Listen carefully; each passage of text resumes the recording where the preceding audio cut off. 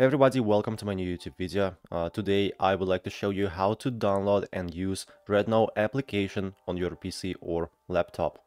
So let's jump straight into it. As you understand, this is a mobile application, and unfortunately, to use it on your PC, you need to install an Android emulator. This is how a default Android emulator looks like. So it's like a virtual phone where you can easily install Android applications. So firstly, I will show you how to download an Android emulator.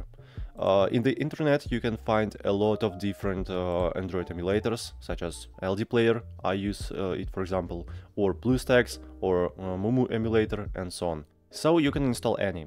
I advise you to use LD Player. So to install it, just type here LD Player.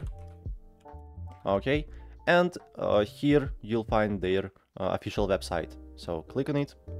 And now, of course, you need to download it. Right here, you can find the download button. So by clicking on it, you can get the LD Player 9 installer, and now just run it and download it on your PC.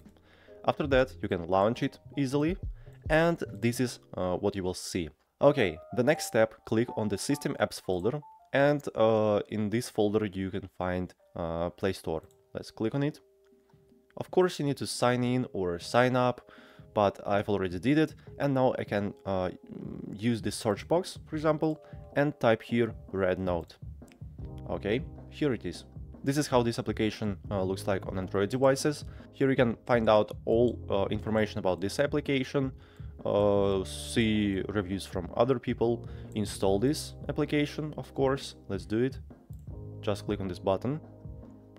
And now wait until this application will be installed on our Android emulator.